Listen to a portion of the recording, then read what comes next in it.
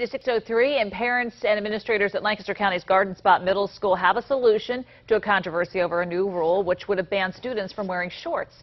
Here's News 8's Justin Betty.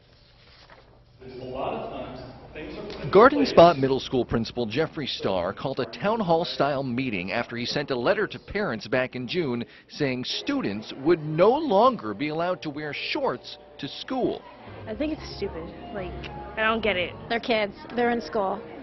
You know, they want to be comfortable. Among his reasons, he said the current rule that shorts had to be at least finger length had become too difficult to enforce with fidelity and that the fashion industry was working against them. These are not appropriate and these are completely appropriate, and there is very, very little in between. After hearing parents' complaints, Starr released a compromise plan allowing shorts, skirts, and dresses as long as they reach the top of the knee.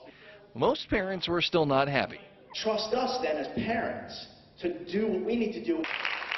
We are fighting over the distance between the top of the knee and the mid-thigh. That's what we're arguing.